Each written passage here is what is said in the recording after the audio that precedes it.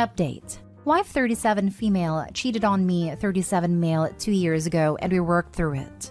Now I want to leave and I feel guilty. Original post. Just over 2 years ago, my wife cheated on me with a co-worker at her work's Christmas party out of town. She told me immediately the morning after, and to say I was devastated would be an understatement. This happened pretty much immediately prior to our country going into lockdown, so we were stuck together. I was in a bit of a daze at a time and just kind of went through the motions. I was angry and miserable, but also wanted to understand why she would do it. Hence, it made sense to work through it at a time, seeing as we were seemingly stuck together. To her credit, though, she did everything possible to make it right. She quit her job, cut off all contact with a coworker, offered to go to therapy/counseling, and even admitted to what she did publicly. I never asked her to do this, and her mother and sister are very close to her and were appalled. She became much more loving and considerate and even offered to let me sleep with someone else. I was actually upset with the suggestion, but she was only saying it out of desperation. Fast forward to now, 2 years later, and by all accounts things feel like they're back to normal again. At least for her. She's no longer moping around the house, stepping on eggshells in conversation, breaking down when anything regarding cheating happens. She started crying while we were watching a soap where a wife cheats on her husband. Unfortunately, I feel like this return to normalcy has reopened a wound. I think about that night more these days than I did during the previous 2 years. I don't know why, but I think that society returning to a bit of a pre-2020 state has made me feel like I've gone back in time to that evening. I can't stand to look at her anymore. Not in a she disgusts me way, but in more of a why are you still even here kind of way. I feel guilty for wanting to leave now after all the work she put in, even though logically I know I shouldn't. I feel like I'm the bad guy for wanting to end a marriage after the work she has put in. I know people will be able to easily say she made her bed, etc., but I'm still really struggling with the idea of leaving her for her sake. I don't hate her for it, but I don't think I love her anymore, and I know this will destroy her. Part of me wishes I was strong enough to have left when it happened. Anyone been in a similar situation or have any advice? Thanks in advance. Now for the top advice before reading the update. You can't help the way you feel. Her effort to make things right is completely admirable, but ultimately a relationship is two people and two sets of feelings. Staying for her sake helps no one. She will sense you are there for the wrong reasons and it will cause a brand new set of issues. If you don't love her, then leave. It will hurt in the beginning, but if you don't hate her, then you wouldn't want her to be deprived of love, and you deserve to be in a place where you trust and love fearlessly. Staying for the sake of never works in a good way. Be kind in a break, but don't stay for some misguided idea that you are a knight in shining armor. You will both survive and thrive. Thank you for your response. This has helped. And for what it's worth, calling it quits at this point doesn't mean that either of you have wasted the last 2 years. You've both clearly done a lot of work on yourselves, and that's great. Just because you're incompatible doesn't mean that you failed. You deserve to be happy. To Opie, I was cheated on right before the pandemic hit. I gave my now ex-wife a month to make things right, and she did the opposite. Almost 2.5 years later, her and her affair partner are still together.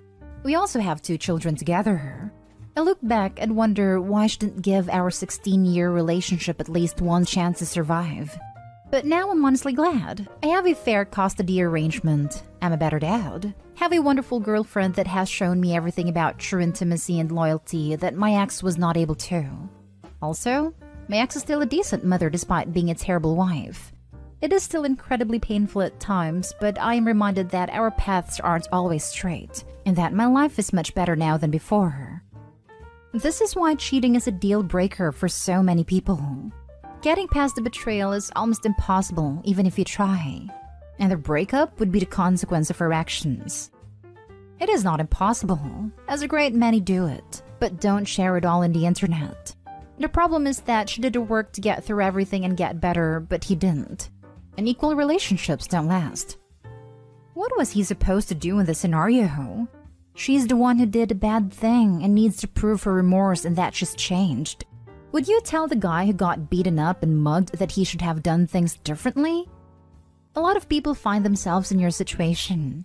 They don't immediately leave because they've been blindsided and everything is too much to process. But once they come to terms with the betrayal, they can no longer look past it. Don't see the last 2 years as wasted. If you had left that night, you may still have been suffering from the trauma of betrayal. You've had a chance to work through it, seen her remorse and fallen out of love with her organically. It will be difficult for her. She's done all the right things since she cheated, but reconciliation is never guaranteed. It will be better for her too for you to split before true resentment sets in. Thanks. I appreciate the response. Whilst I'm glad I try to make it work, I almost feel like I've led her on by staying. It's not logical, I know, but I'm glad to hear so many people validate me that I don't have to feel bad if I leave, even now years later. Edit. Thanks for all the responses. I feel I had already made up my mind about what I need to do, but having people validate that I wouldn't be wrong for leaving has given me the push I need. I'll be talking to my wife later today. And now for the update. Thanks to everyone who commented on my previous post. I was surprised how much people cared about my benign marriage problems, but it helped me a lot. I checked this account out today to see what the responses were since last week and was taken aback by the number of people who wanted an update. The day after I posted, I talked to my wife and laid out my feelings. I mentioned some of the points that people on my previous post had articulated very well that resonated with me. I told her whilst I had forgiven her, I was struggling to forget what happened, and the fact we were seemingly going back to normal had triggered something in me, and now I couldn't stop thinking about it. I said that whilst I do appreciate all the work she put in to try and save our marriage, I couldn't continue anymore. I mentioned a point that someone on my previous post said, that whilst we were in lockdown it almost felt easier to just ignore the issue to some degree, as I would always know where she was or what she was doing. But recently, for the first time since it happened, she's going into town and visiting friends and my mind is just running at 100 miles per hour while she's out. Who is she with? Why is she slightly late home, etc. And I haven't had to confront these feelings before. She cried, I cried, she begged me to stay, I cried again. We spent what felt like hours just sitting together in the living room not speaking at points. She asked the same questions multiple times. Do I still love her?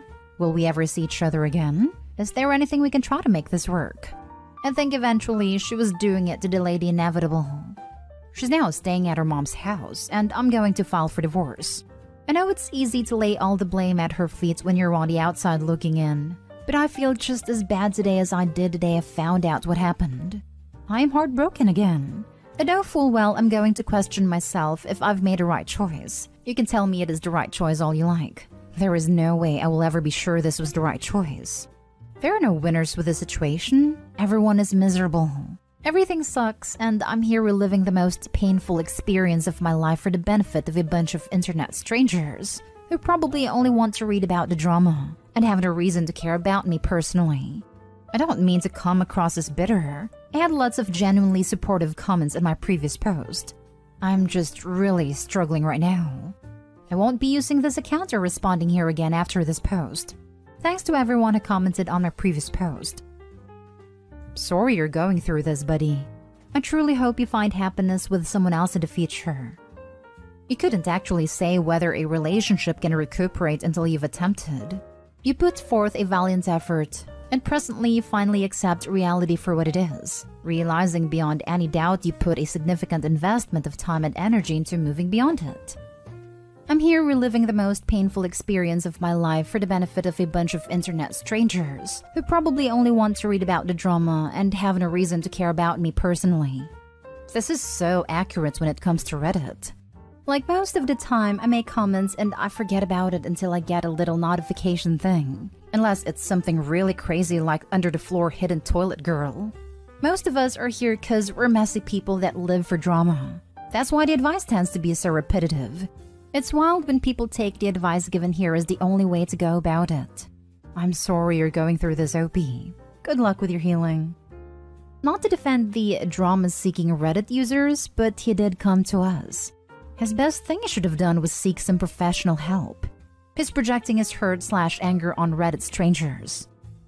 I went through something similar. You did the right thing, as difficult as it will be. I'm glad you updated us. I'm wishing you healing on your journey. Since you're going through something similar, I hope you're doing well and I hope you made a decision you felt best for you. I as well am wishing you well. My ex cheated. I separated immediately, but the guilt/regret lasted a long time. I think it's just natural. Now for the last story. Update. I, 28 male, want to adopt my sister after my dad's death. My wife, 28 female, refused because we agreed on no children. Is there a way to fix this? Original post. I, 28 male, have been married to my wife, 28 female, for 2 years. We do not have kids and we do not plan to. But I have a little sister, 11 female, and due to the age gap, I'm more like another father than a brother. My father passed away from pancreatic cancer. There are 2 options for my sister. Either I take her in or my uncle, dad's brother. So we asked her who she wanted and she chose me. Here is the problem. My wife and I decided that we did not want kids, so she does not want to adopt my sister, especially since my uncle can. But my sister has no parents now, and I want to make sure she's able to recover and be healthy. And since she wants to be with me, I will not force her to be with our uncle. This is causing a lot of tension with my wife. Things escalated and finally told her I am doing this whether she agrees or not. She can either accept it or we get divorced. We have not talked since then.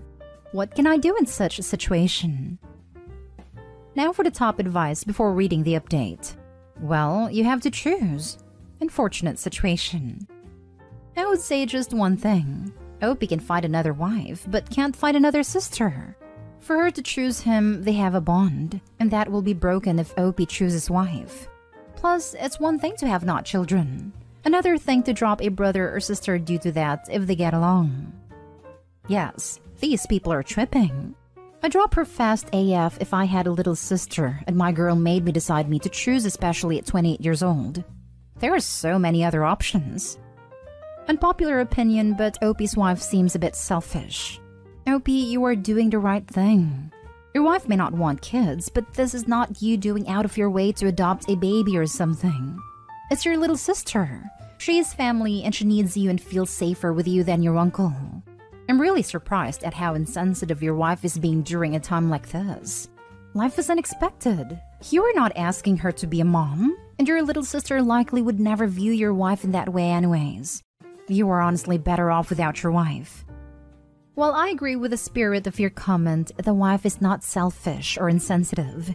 This will change her life totally, so she's entitled to pause and think. I don't think there's much else you can do other than wait for your wife's response. She doesn't want the responsibility of children, which you both agreed to, and now you are changing the dynamic of that because of this unfortunate situation. But circumstances aside, she is still entitled to not want children and to divorce you over it. I think you have made the right decision to stand by your sister. This is terrible that you have to make this choice, but the poor child needs you, and I hope that even if you wind up going through divorce, that your wife can understand why you have to do this. This, especially the "you did the right thing by your sister" bit. I would also like to add to this by saying, please be sure that your sister feels absolutely no responsibility in the divorce. It would be an awful weight to put on your sister, so you have to be very careful with how you handle the situation and how you explain the divorce to your sister. Speaking as a child-free by choice woman, I think your relationship with your wife is finished. Do I think you should take in your sister despite agreeing to be child-free and having a good alternative? Yes, as long as you understand the consequences of that decision and are completely okay with them. You and your wife are adults, and you should be able to amicably and rapidly divorce. Truly, all of this should have been discussed and determined prior to your dad passing, and not during the weeping conversation with an 11-year-old girl, without speaking with your wife first. But such is life. You've let an 11-year-old decide, and I think it would be absolutely terrible to say yes and then change to no. I wish you, your soon-to-be ex-wife, and your sister all the best of luck. I agree, but I do want to say that pancreatic cancer is often not diagnosed till it's too late. My grandfather was diagnosed and died within the week of his diagnosis. I'm not sure if it was the same for OP, but often this type of cancer is quick, so he may not have had a time to plan it all out. And now for the update. I talked to my wife again. She still refused as she does not want kids. So we basically decided to go our separate ways. She said, "You really are choosing your sister over me?" I told her, "I don't want to go into this discussion again. But if that is what you want to hear, then fine. Yes, my sister takes the priority now, and I'm choosing her over you." This was our last conversation, and I have been living with my sister for 1 week now. Being a single fatherish brother is definitely challenging, but I'm really enjoying it. Sounds like the best outcome for all concerned. You dodged a bullet. I think your wife would have a point if you changed your mind and wanted to have a kid with her. But this is an emergency situation where a child needs help. Any other woman would say, "I'll divorce you if you don't help your sister." Seriously? She expects your sister to lose her father and then just go into foster care while you stand by and watch? Your wife is off the chart in selfishness and lack of empathy. GTFO ASAP. As someone who's child-free, I get it. The wife saying you're choosing your sister over me is not okay. It is the obvious choice. The wife has every right to leave, but no right to be upset with OP's decision. She can be upset all she wants. She married a dude and both of them agreed no kids. Maybe to him it meant she didn't want to give birth. To her it meant no freaking kids, obviously. She has every right to be upset with him. That doesn't mean he's wrong. It means she's allowed to feel how she feels without some knob on the internet trying to invalidate her experience and feelings. You're right, she can be upset all she wants. But she doesn't get to hit below the belt with a BS comment like, "You're really going to choose your sister over me?" It's not a freaking dog in the backyard. It's his sister. A decent human being will realize that. She can easily point the situation out to any of the potential future husbands and gasp in despair after getting ghosted.